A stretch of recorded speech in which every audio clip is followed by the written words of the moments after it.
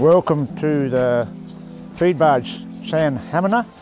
This barge is just under 28 metres long and just under 12 metres wide. Holds 200 tonne of feed, 20 tonne of fuel and 4,000 litres of fresh water. Anyway, we'll work our way through. There's a vet room which will be used by the guys doing the fish health.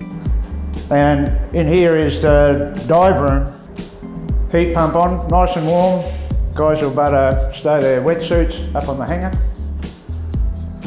This mess room is for the guys doing the night shift or the guys that are on 7 days. Meeting room, plenty of room for 5 or 6 people if need be. Amount of windows here for looking over the farm either side. This will be the control room where all the feeding is controlled from. We have Nick here just finalising the feed system. Now, the barge is divided into 4 watertight compartments.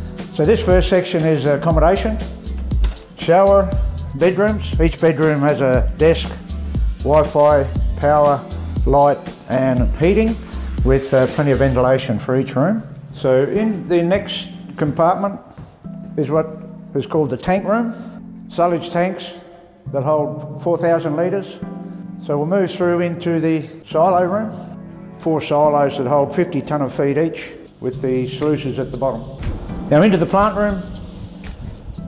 Once again, the guys in the project team have done a great job making this area very roomy, so everything is very easy to work on. So if we just make our way up the stairs. Okay, we're up on the top deck. So on this deck we have the top of the silos. These are electrically operated lids, which is a great idea. This crane will lift 1.3 tonne at 10 metres. So well and truly get a bag of feed from the furthest hatch away.